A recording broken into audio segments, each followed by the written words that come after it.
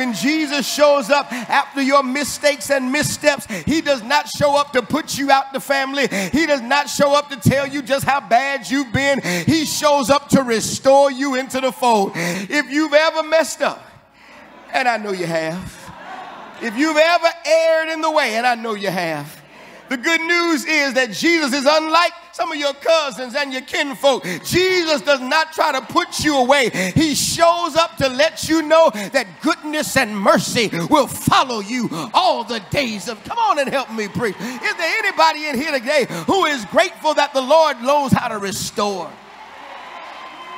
Oh, this is for the person who thought for sure your last mistake would take you out. This is for the person who doesn't understand that the Lord loves you so much that he proved it this morning when he woke you up and gave you brand new mercy. And all day long, he's been hunting you down with grace that is sufficient for you. I need 10 or 12 people in here who understand your mistake should have killed you. Would have killed you, but he looked beyond your fault and saw your need. I need 7 people in here who are not talking about what somebody else did. I want you to think about what you did. No, this message ain't for your brother who stayed at the house. This message ain't for your cousin who didn't come to church today. This message is for you. Think about how you offended God. Think about how you denied him, how you betrayed him, and thank him on Sunday he gave you another chance.